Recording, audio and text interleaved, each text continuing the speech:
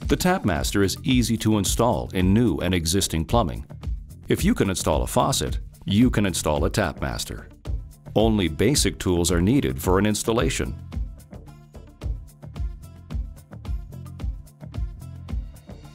To install the floor-activated models in the floor, drill 3 screw holes and a valve recess hole for the activator disc.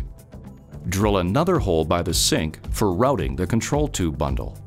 Route the control tube bundle from hole to hole.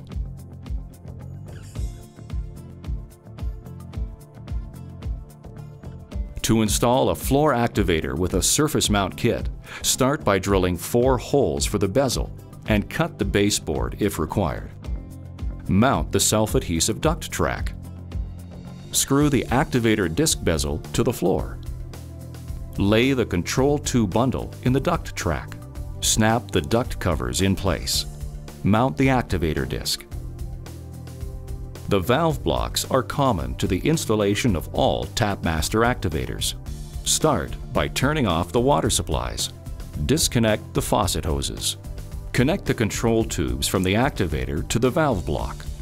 Connect the valve blocks in line between the shutoffs and faucet hoses.